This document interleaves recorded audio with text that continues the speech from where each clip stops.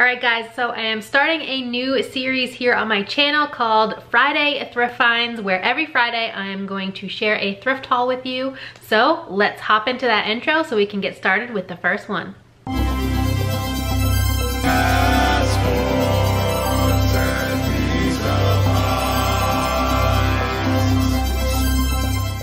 Hey guys, I'm Kay and you've arrived at my weird little corner of the internet. Welcome. If you're new here, I am a part-time reseller mostly on eBay and Poshmark.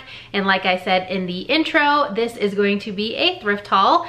So I am starting a series here on my channel. Every Friday there's going to be a thrift haul. That doesn't mean that there's not going to be other thrift hauls interspersed with my other YouTube videos here on this channel, but at least every Friday you can count on a thrift haul video for the foreseeable future. We'll see how long that lasts. Hopefully I will have enough to sustain me for quite a while because I do have a problem like most other resellers where I source too much and way more than I should.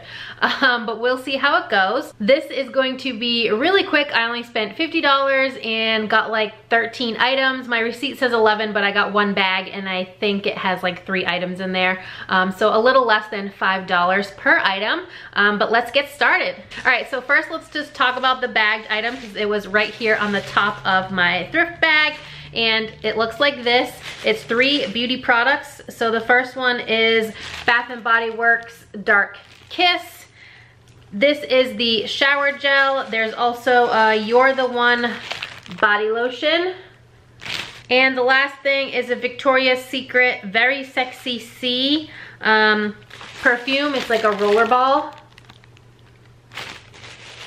I haven't run comps on any of these 3 things, but pretty much anytime I see Bath & Body Works or the Victoria's Secret like body sprays and stuff, I will pick them up. I just got 1 plush during this trip. I initially thought my daughter was gonna claim it for her own, but she said she didn't want it. I can't find any comps on this.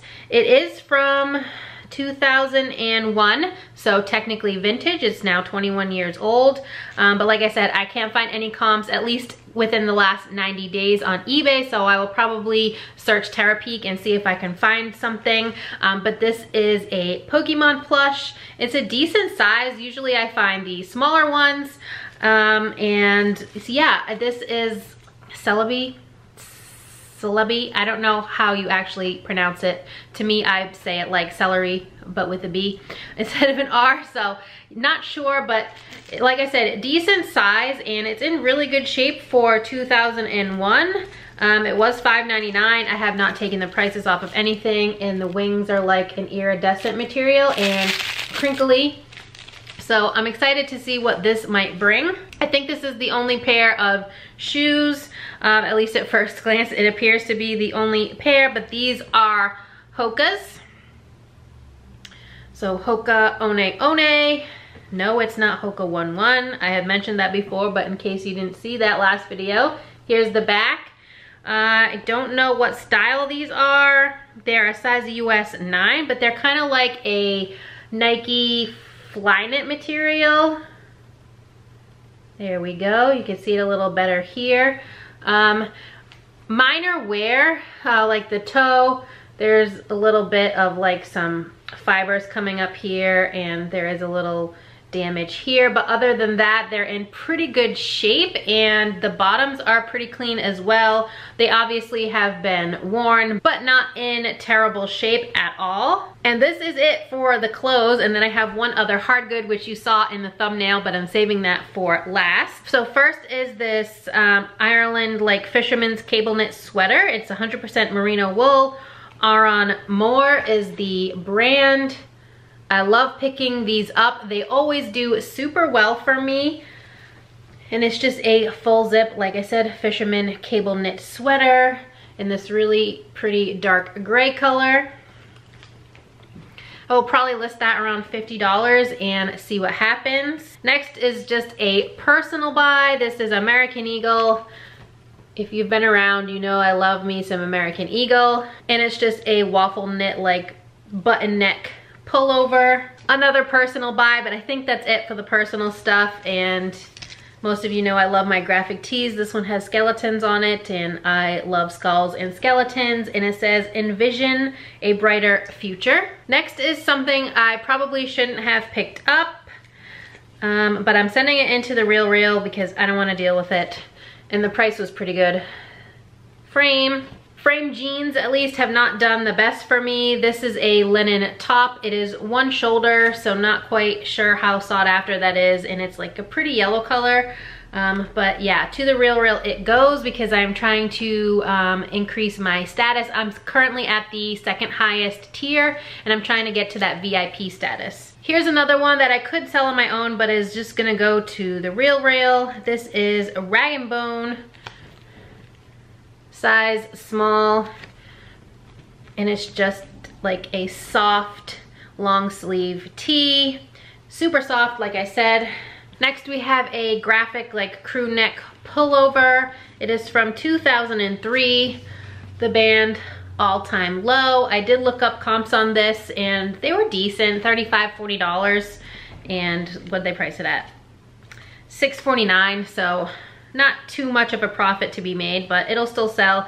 It's from the Baltimore, Maryland show in 2003, I guess. One pair of jeans, and that's it for the clothes. Like I said, this is gonna be a quick haul. I just shared a pair of these jeans in a recent thrift haul. I will link that video here for you if you haven't watched it. It is Revice.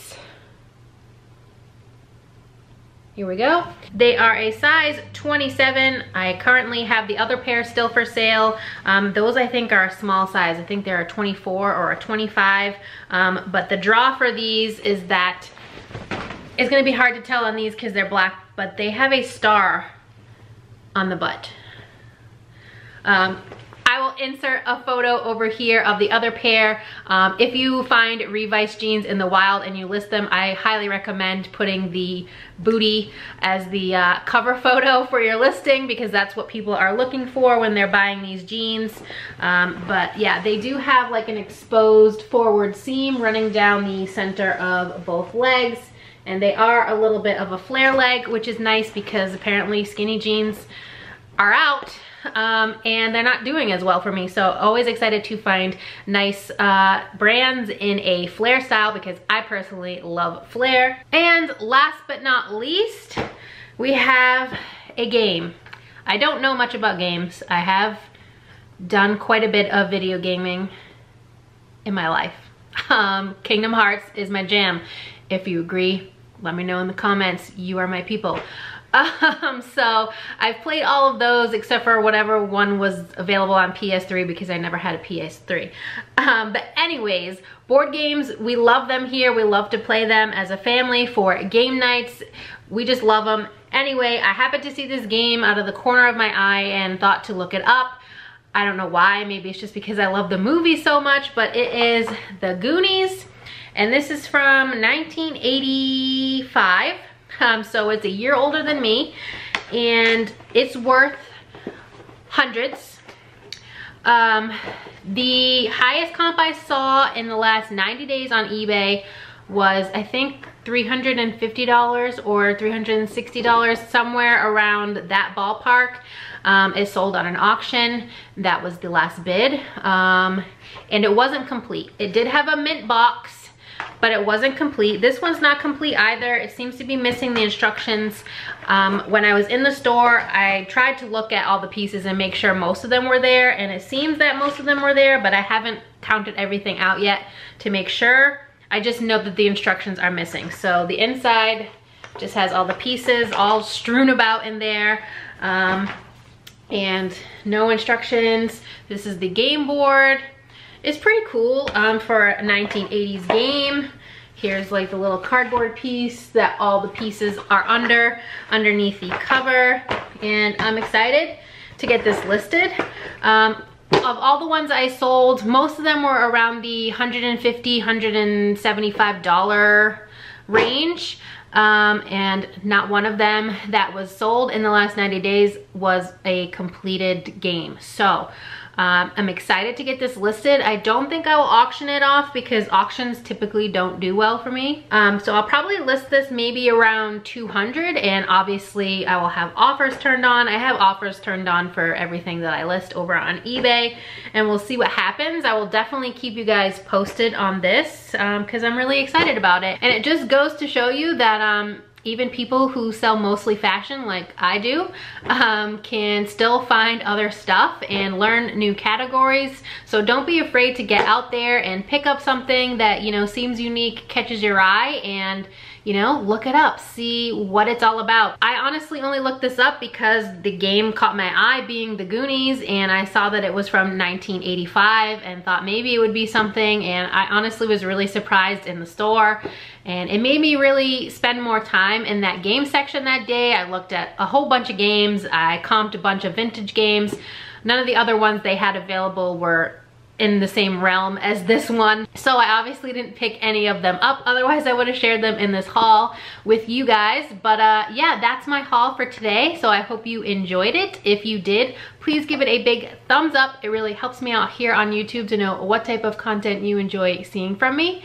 And if you haven't already subscribed, please consider subscribing. I would love to have you here in my weird little family on the internet, and I hope to see you next time. Bye.